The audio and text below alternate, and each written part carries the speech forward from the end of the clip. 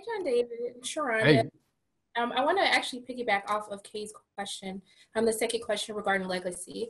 I was watching some of the interviews from the press run for Tenet, and I found it interesting that Nolan, who typically doesn't write films with actors in mind, mm, really had you stuck in his mind after watching Black Klansman as a premiere.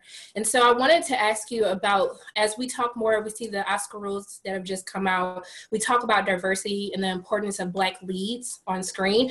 I wanted to talk about your impact because people have been saying like this is our first Black Bond that we've had in Tenet, and I wanted for you to talk more about the importance of diversity and how having Black leads it leads to films and your roles as a protagonist in Tenet.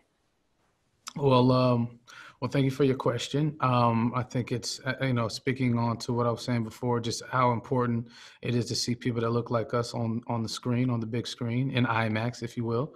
Again, there's so much hope and injected energy, positivity, and wonder and possibility in films like that, and with people that look like us in films like this.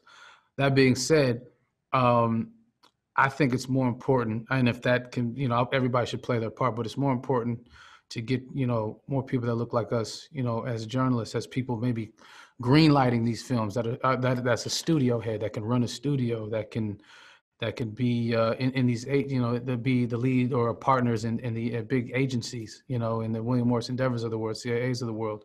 I think the behind the camera, behind the screen people that are represented are just as important as the ones in front, because, ultimately we can be actors for hire, we can be replaced, but sometimes you can get real work done in getting our stories out there in those administrative rooms, in those meetings, in those people that in those meetings with people that decide what's going to get greenlit. They decide to put the money into certain projects. I think Christopher Nolan, a shout out to him. I think he's ahead of the game. How he casted this film, I think it's pretty special.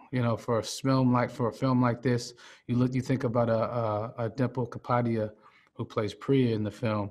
You don't see a character that's supposed to be a man and a certain kind of man as a character like that, and it's not. It's a Bollywood star who came out of retirement for Christopher Nolan. I think that I just think, just little, and it's subtle. It's not like it's pronounced. It's like he didn't roll it out like, here's another person of color. This wasn't even a rollout of here's a Black man of color, a Black man, the lead of his film. But he didn't even write that in the script. It wasn't 30-year-old Black male. That was never written in the script. It's obvious, but it's more about the impact and how the world surrounding what orbits this man reacts to, and how they react to this person, and so on, with how our society and how our industry will react to it. And it's important as the storyteller to just stay focused on what we're trying to say, and for people like y'all to continue that narrative and talk about the importance of it. I think that's the working relationship of journalists and artists, or journalists and creator, to have. That's that simpatico is important, especially in our community. Thank you.